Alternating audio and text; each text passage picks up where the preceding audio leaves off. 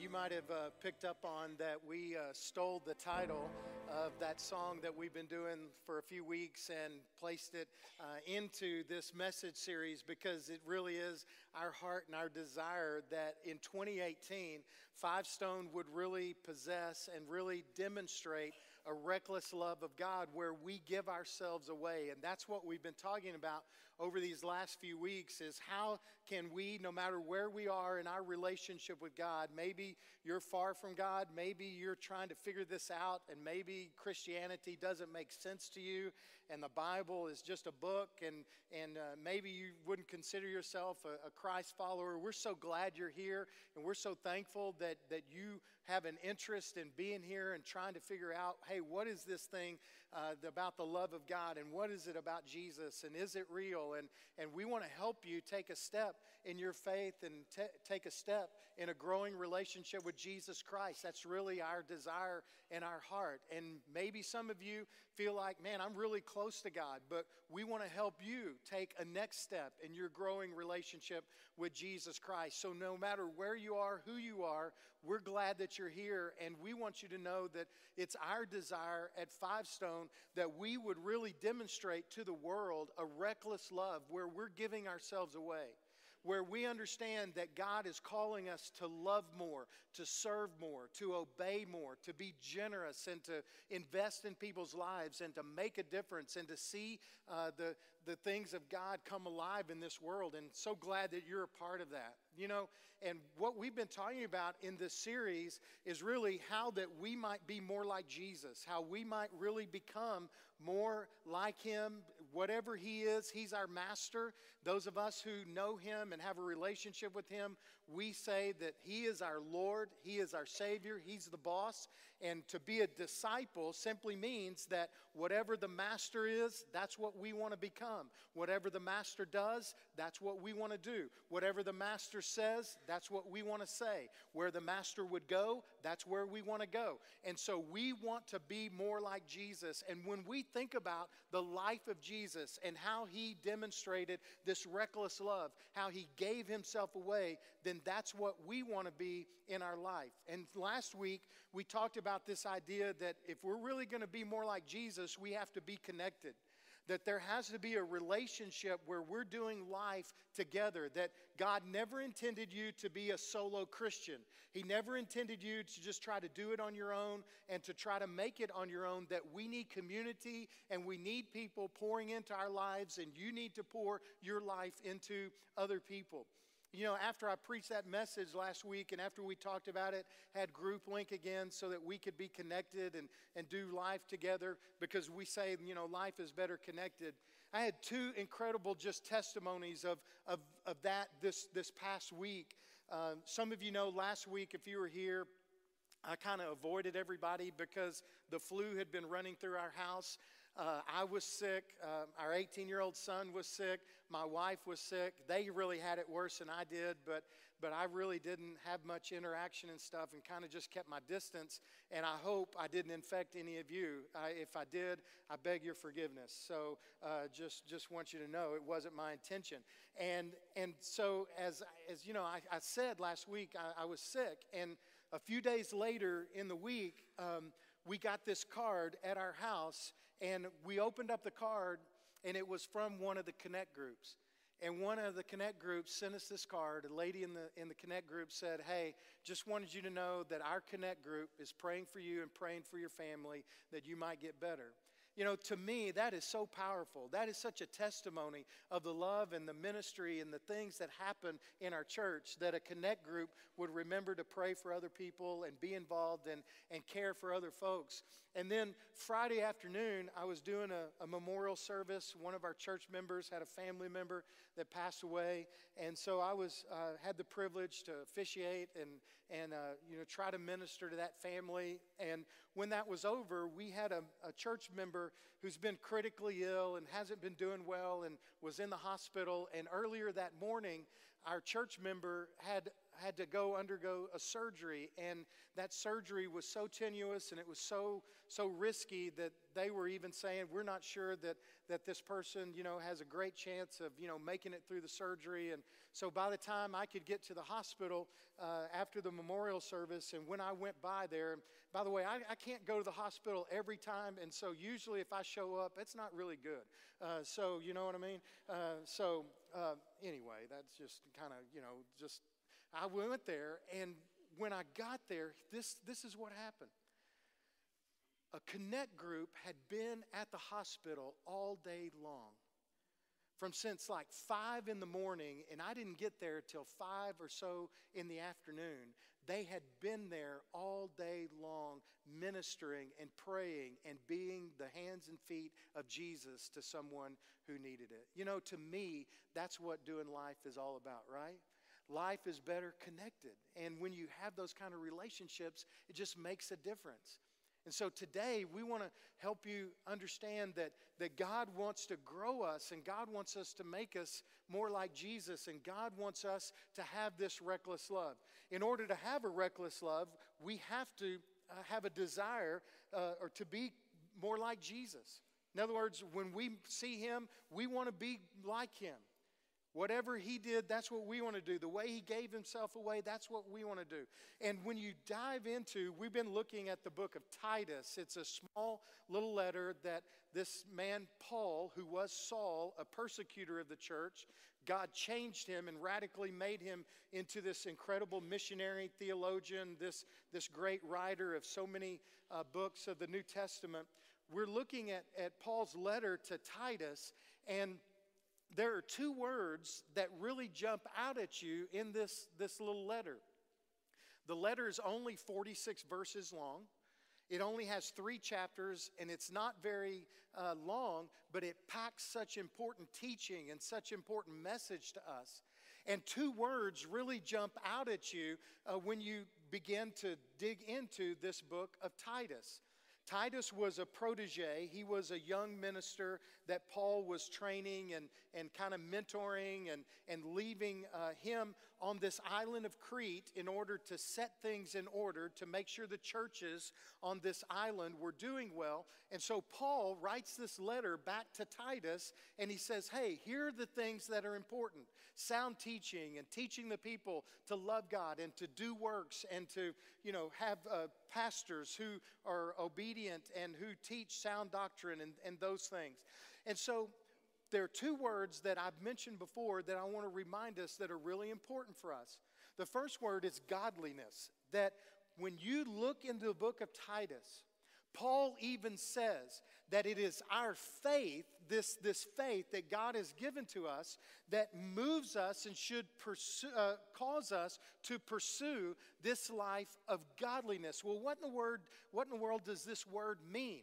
Well, it simply means to be more like God. In other words, if you look and examine their life and say, that's a godly person. It's like saying, when I look at their life, it's almost like I see God in them.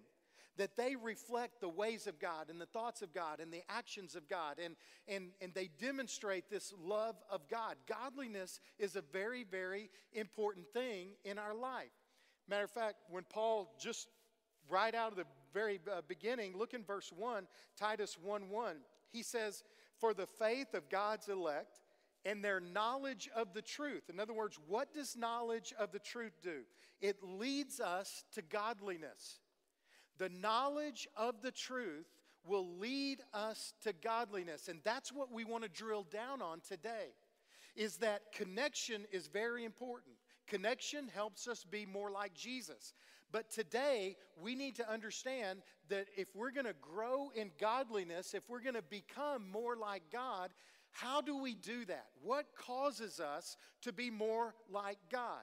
Because that ought to be our end goal. Whatever Jesus was, that's what we want to be. Whatever Jesus liked, that's what we want to be like. Whatever He did, that's what we want to do. We want to be godly.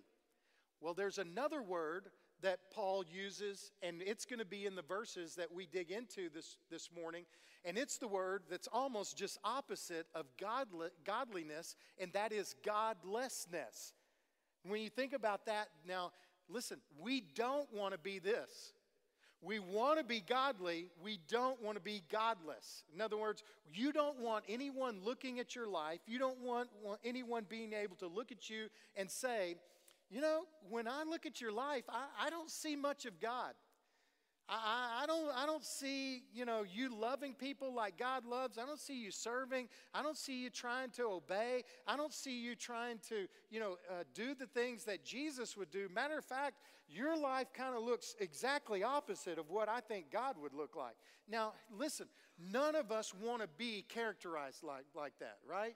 I mean, I don't think you come to the end of your life and they're going to write on your marker, hey, this is so-and-so, he lived this date to this date, and here's the word that we're going to describe of him. It's going to be godless.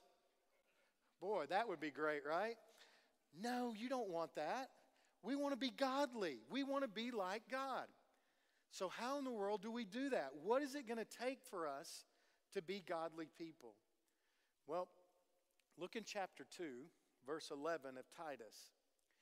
This is really, really important. He says, "For the grace of God has appeared, bringing salvation for all people and instructing us," this is really important, instructing us to deny what? Godlessness, there's the word, and worldly lust, and to live in a sensible, righteous, and godly way in this present age. In other words, you and I live in 2018. You and I live in this present age. But don't forget that there is more than just your life. There is more than your 80 years, 60 years, 20 years, or however long God is going to give you. There is more. And so here's what he says in verse 13.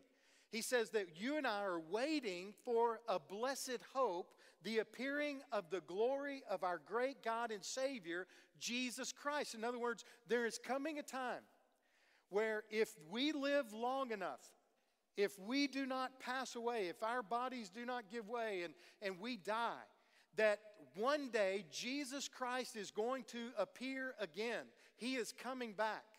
And that is going to usher in the end times or the end days or the eternal state. In other words, folks, you and I cannot live for this life alone, this present age. That you and I have to keep in mind that there is a blessed hope that Jesus Christ is going to come again.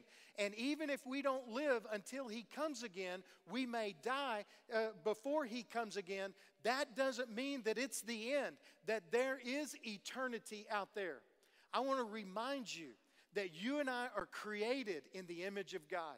We are created in God's image to live forever. It was his intent. And even though the curse brought separation and the curse brought not only spiritual death but physical death, that God still has made us eternal beings, and you are going to live forever somewhere.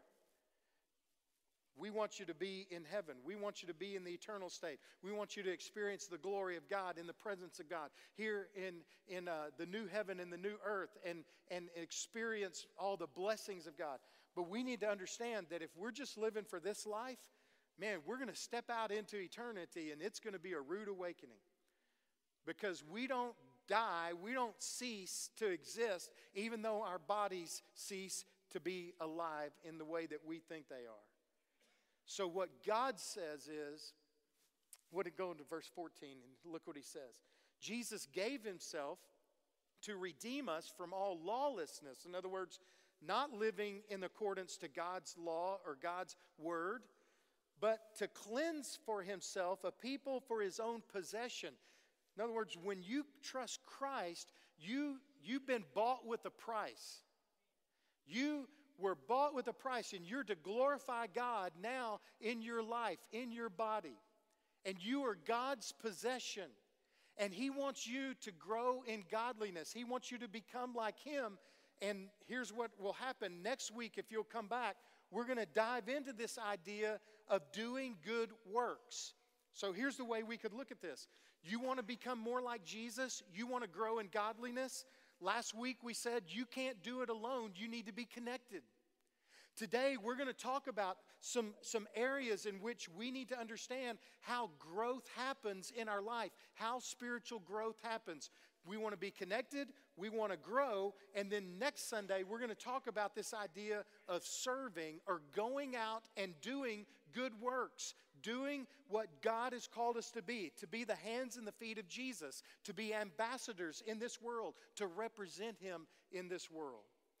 So the question for us today is simply this: how in the world do we grow in godliness? There's many, many ways you grow as a disciple or a follower of Jesus. But I just want to show you from this passage some things that really will be important. If you go back to verse 11, here's what he says. He says, "The grace of God has appeared, bringing salvation for all people." I want to remind you that it's the grace that brings us into a relationship with Jesus Christ. That you didn't get into a relationship with God because you earned it, or you went to church, or you were baptized, or you took some class, or you did some kind of ritual or incantation, or you walked down an aisle and said a magic hocus pocus kind of prayer. No, that doesn't make you a child of God. It is the grace of God that has appeared, bringing salvation unto all men. In other words, it is simply us acknowledging that Jesus is Lord, that He is Savior, and we have faith and believe that God raised Him from the dead. And we confess with our mouth Jesus is Lord. Believe in our heart that God raised Him from the dead. And by that act of faith, the grace of God is imparted to us. The grace of God has appeared, bringing salvation unto all men. Now listen, salvation simply means that now you're in a right relationship with Jesus Christ. You're no longer separated because of sin. You've been made right, you've been justified because Jesus died in your place. He died for you. He paid your sin debt. You didn't do anything to earn your salvation. It is by grace. The word grace actually means unmerited favor. Grace is what brings us into a relationship with God. Now, that's what makes us a child of God. But did you notice in verse 11? He says that this grace of God has appeared, bringing salvation unto all men. And then the very next word that he uses, it says, instructing us, in verse 12, instructing us to deny lawlessness and to worldly lust. And so here's the deal. What is instructing us? The grace of God that brought you into salvation is the same grace that is instructing you. In other words, the way you grow is through grace. It is the unmerited favor of God. It is the grace that is being poured out upon us that makes us more like Jesus. A lot of us think, well, it's works. I mean, it's I got to do this, and I got to do this, and I got to do this, and I've got to do this. And if I don't do these things, listen, it is grace that moves us into the desire to do good works. It is grace that causes us to have a desire to do the things that bring this process of, here's a big church word, and I want to explain it, sanctification. You have salvation, entering into a relationship with Christ, but now you need to become more like Christ, and that means that you are growing in this process of becoming more like Jesus.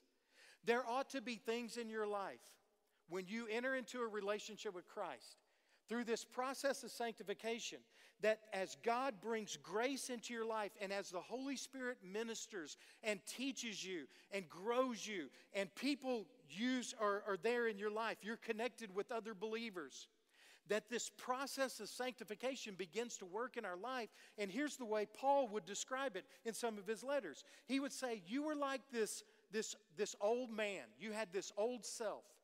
And he says you need to kind of strip yourself. You need to be removed of some things in your life that aren't pleasing to God, that aren't honoring to God, and you're not walking in godliness. You're living in godlessness. And so what do? You take off that old man and you put on this new man. You're starting to put on the attributes. You're starting to put on the heart and the desire of God. It's through the grace of God that He's working in our life, drawing us into this idea of becoming more like Jesus. Grace is what makes us more like Jesus. Grace instructs us. And a lot of times we don't think about it that way. We think, well, grace saved us, and man, I've got to work. No, grace is instructing you. God's grace is being poured out on you. And here's what I want you to remember. This sanctification, this growth, it's a process. You may not, you're not going to be where you want to be today necessarily. Does God sometimes free us and liberate us and remove strongholds and reveal sin to us in such a way that man, we can just step away from that and maybe we can, free ourselves from those things? Those things happen, but sometimes we grow what? Day by day in the grace of God, in the knowledge of God. We grow in the grace of God, in the knowledge of God. And we're becoming more like Jesus each and every day as we practice spiritual disciplines, which we'll talk about in just a minute. As we put on this new nature, as we take on this idea of Christ, He begins to remove things in our life that are not pleasing to Him. Think about this. When's the last time you sat in the presence of Father, and maybe through the Word, maybe through prayer, maybe through, even someone else, God in His Holy Spirit and in His grace showed you some things in your life that you could put aside so that you might be more like Jesus than you've ever been before? See, those things aren't negative. Those things aren't bad. When God is growing us in that grace and pouring out in our life and revealing to us things that we need to put aside, and we need to be more like Christ in our actions, in our attitudes, in our thoughts, and in our behaviors. So the grace of God is not only what brings us to salvation, but it brings us into sanctification. Now, Paul does here mention a negative aspect, and when he says this, he says that you and I are to deny some godlessness in our life. In other words, we should have a desire to say, listen, there's some things that I don't want to do anymore.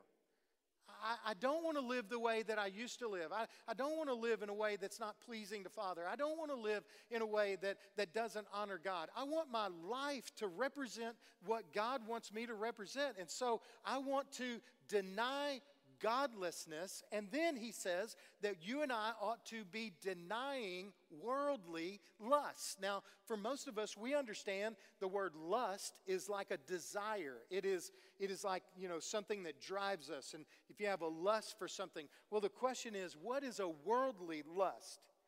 And how do you know if this desire you have is something from God, or if it's something that is not from God? In other words, is this really a desire that is holy and pleasing to God, or is this a worldly lust? And the word world here needs to be understood in this fashion, that God is saying that there is a system and there is a belief. There is a worldly view, a worldview that is not pleasing to me, that is not biblical, that is not lining up with my ordinances, with my heart and my desire for the world. It would be like this. Remember, or some of you may know this scripture. The Apostle John, he was one of the followers of Jesus. He wrote the Gospel of John, and then he wrote 3 little letters toward the end of the New Testament, and also Revelation. But in one of his little letters, he says this, that you and I are not to love the world or the things of the world. Now, isn't that interesting that we're commanded not to love the world or the things in the world? So, yet God says He so loved the world that He gave His only begotten Son, that whosoever would believe in Him would not perish but have everlasting life. What's the difference? God is saying that He loves the world. He loves all the people in the world. And we are commanded not to love the world system, the way the world believes, and the thought processes of the world that fight against the ways of God. There's a difference. The God, little g, of this world has blinded the minds of the unbelieving and keeps them from seeing the glory of Christ. So there is a God of this world, of this present age, that is fighting against the things of God. And God says, if you want to be like me, you're going to deny godlessness and you will deny worldly lusts. That's a negative thing. We're to deny those things. But then Paul flips it and he gives us a very positive aspect here when he says you are to live in 3 dimensions, 3 ways. Look at this. You're to live sensible, you're to live righteous, and you're to live godly. What in the world do those mean? Well, when we understand this is grace being poured out on us, grace is moving us to live in a sensible way. What in the world does it mean to live sensible? Well, that is how we relate to ourselves. In other words, we need to live in such a way that we have a proper view of ourselves. We should not think more highly of ourselves than we should, but we shouldn't think more lowly of ourselves. In other words, we need to think sensibly so that we can relate into ourselves and the world around us. Now think about this. If we're to think sensibly of ourselves, here's what this means. It means, first of all, that I am an imperfect person. But guess what? Through the grace of God, I have been perfectly forgiven. I am imperfect. In other words, I don't deserve grace. There's nothing in me that would merit and be a blessing to God. But God says, listen, you are perfectly forgiven. That is sensible thinking when you're in Christ. I'm imperfect, but perfectly forgiven. I am a broken person. But through the grace of God and through what God has done in my life, guess what He's done? He has made me whole. He has changed me. He has made me a new creation in Christ. The old things are passed away and all things have become new. What was broken, He is restoring. I want to tell you, today, some of you feel broken. Some of you feel like you're not worthy. And I want to tell you, God is in the restoring business. He is in the business of taking broken things and bringing them and making them whole again. That is good news today. Amen? You can be made whole through the grace of God poured out in your life. Imperfect yet perfectly forgiven, broken yet made whole, and then I am unvalued. There is nothing in me that is worth anything, but in Christ I am invaluable. What are you worth? I'll tell you what you're worth. In Christ you are worth His blood shed for you. You are worth His life given for you. That is reckless love.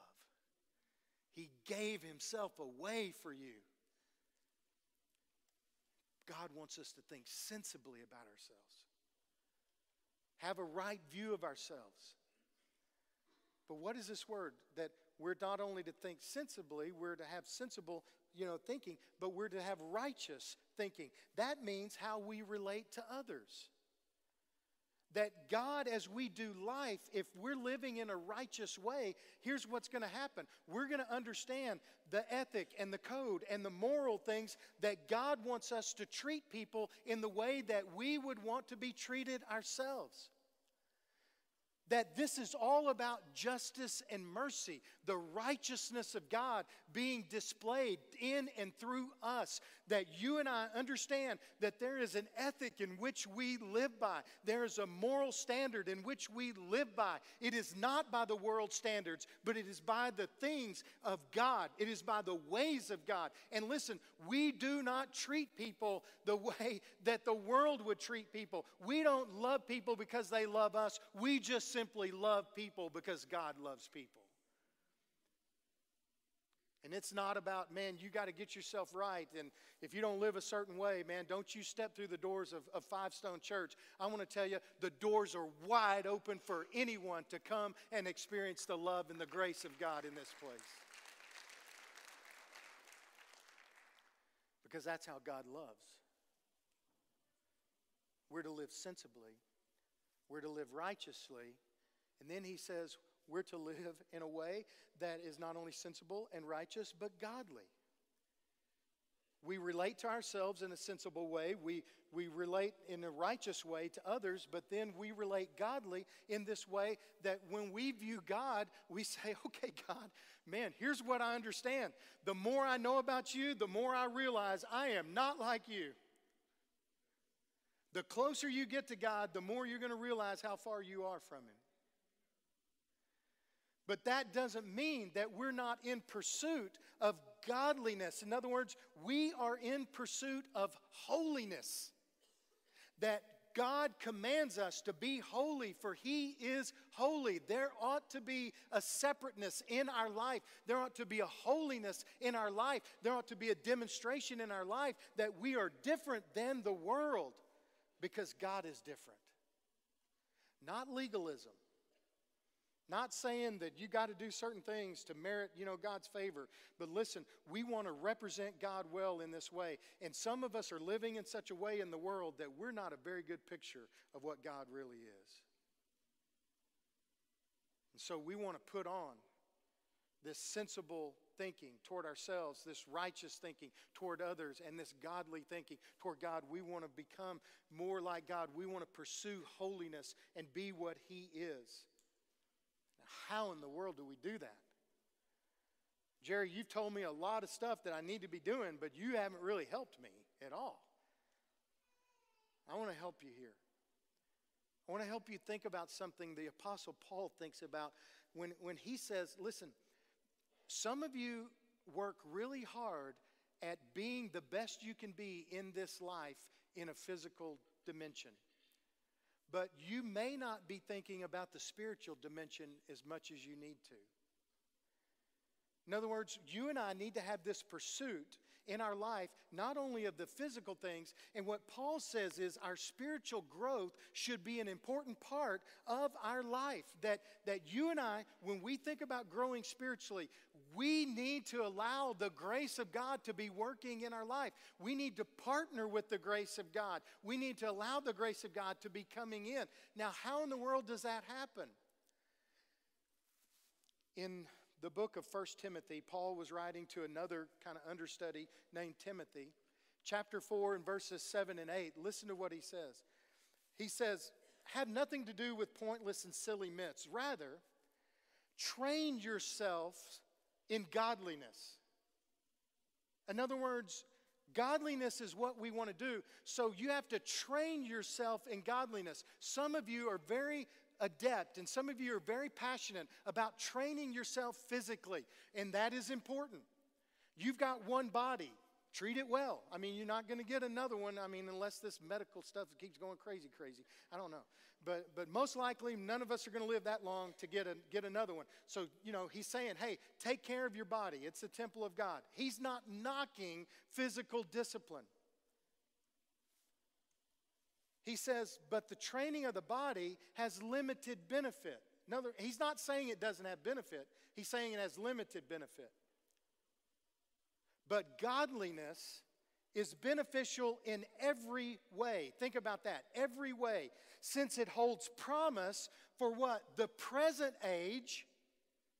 In other words, if you train yourself in godliness, you're going to be better off in this life.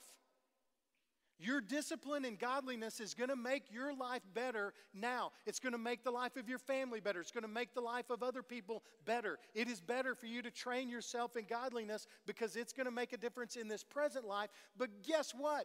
There is something to come. It is also going to have benefit in the life to come. Train yourself in godliness. Because it not only holds benefit in this life, but it holds benefit in the next life. In other words, there's something that God says, listen, the way that you live your life here is going to matter in eternity. And you see, folks, we have a very skewed view when we think all we got to do is punch our heaven card and we're going to get to heaven. And when heaven comes, it's all going to be the same. Listen, you are mistaken. Jesus talked about rewards. Jesus talked about blessings. Jesus talked about places in the kingdom and doing works for Him. Listen, it matters in your life how you live. Don't just think all you need to do is punch your heaven card and get salvation in you and you're done. No, you need to grow in godliness because, listen, it's going to matter in this life and it's going to matter in the life to come. Now, here's what you're sitting here thinking. You still haven't told me what to do. So let me help you. Think about these next steps. We need to do some spiritual training, folks. We need to be sure that we're allowing the grace of God and we're partnering with the grace of God in our lives. So what does that look like? Well, first of all, I would say this. Train with some other people. Get connected. You can't do it alone. You need someone to train with. Then also, train on a regular basis. If you think coming to Five Stone and listening to me for 35 minutes plus 22 seconds, I'm over time already. Now you're all looking like, oh, look back there. He's got a clock. And that doesn't mean a thing to him. Anyway, you got to do more than come here, folks. Once a week ain't going to cut it. How many of you eat one meal a week? Come on, that doesn't make sense, right? Daily's best, isn't it? Train yourself in godliness on a daily basis. How do you do that? Got to be in the Word. Read the Bible. Study the Word of God. Show yourself a workman who need not be ashamed, rightly understanding or dividing the Word of God. Let the Word of God pour into you. Read it, meditate on it, memorize it. You ought to be storing up the Word of God in you. How's your prayer life? Do you pray? You pray on a daily basis? You pray without ceasing? We're going to have a series on prayer in a few weeks, and we're going to dig into that some more about this discipline of prayer and how important it is in our lives. And here's another one. You've got to, go to the next slide. You've got to learn to hear the voice of the Holy Spirit. You see, God's Word, God speaks to us through that gentle, still, small voice of the Holy Spirit. And you read the Word of God and the Holy Spirit speaks into you. You're going to need to know some things in your life that, listen to me, are not in the general revelation of God. They're not necessarily in Genesis 1 to Revelation 22. You're going to need to know some specific things about your life and the will of God and how the will of God plays out in your life. And I want to tell you, here's what God does. When you train yourself in godliness, you learn how to sit in the presence of God, be still in the presence of God, take in the Word of God, and then learn to hear the Holy Spirit when He speaks into your life. Next week, we're going to dig into this more. You will grow in godliness when you serve and when you obey. And so I hope you'll come back next week. We're going to dig into that more, serving and obeying. But I want to ask you something. Have you been training physically? Have you been chasing your dream of building your retirement, building your portfolio? Have you been chasing your dream of having the great job and being at a certain point in your company? Are you chasing the dream of your hobbies and your passions and your pursuits? Students, are you chasing the dream of trying to get everything just right so you can get in the perfect school, so you can make the grades and do all that? Those things are important, but listen, you got to train yourself in godliness along with that. We need to be more like Christ. We need to be godly. And so I want to challenge you this week, start practicing some of these disciplines. If you're not reading the Word of God, jump in with us and read the Word of God on a daily basis. We have a reading plan for you. If you're not in the devotion streams in the desert. We can help you get in that. Or you find some kind of devotion. If you're not connected to other believers, then get connected, because you need other believers to help you grow. If you're not serving and obeying and doing that, we want to help you find a place to serve in this body. But here's the most important thing. You'll never be like Jesus if you're not connected to God through a relationship with Him. You can try to work all this out on your own, but remember, it's a work of grace and the Spirit of God in your life. And that's your entry point. So if you don't know for sure today that you're a child of God, there's going to be a prayer team here as our worship team comes to close us out with a song. You can pray with them. You can ask them the question, man, how do I know I'm in a relationship with God? I want to be in a relationship with God. Maybe some of you want to make a commitment and say, listen, I've been neglecting spiritual disciplines and I want to grow in godliness. This prayer team is here to pray with you, and they'll follow up with you. They'll minister to you. They'll help you in your next steps. Maybe you need to pray for someone else.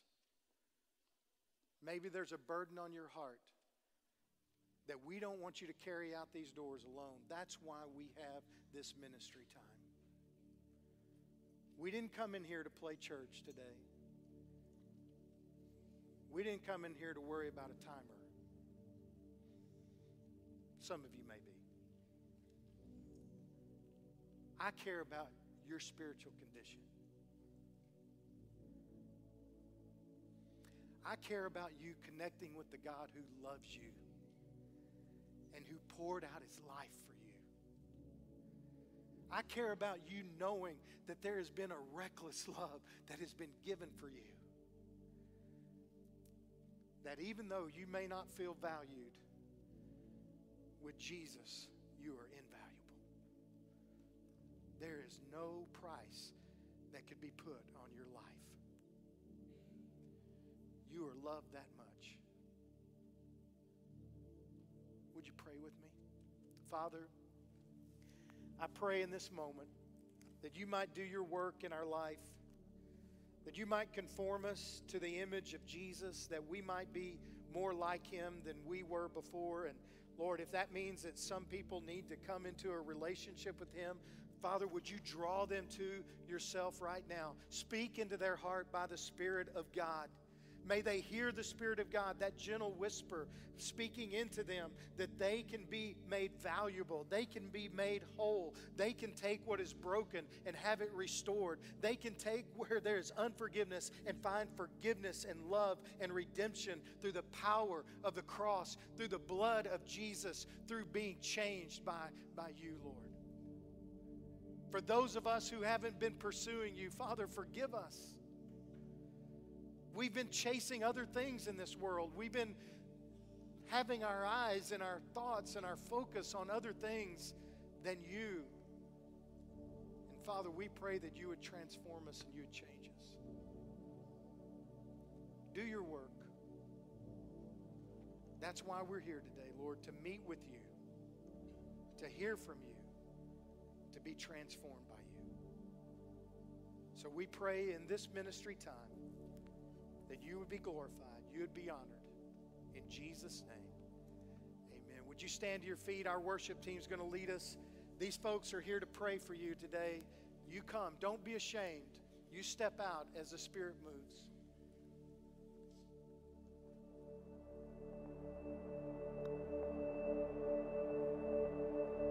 You were the Word at the beginning, one with God, the Lord Most High. Your hidden glory in creation, now revealed in you, our Christ. What a beautiful name it is. What a beautiful name it is. The name of Jesus Christ, my King. What a beautiful name it is. Nothing compares to this. What a beautiful name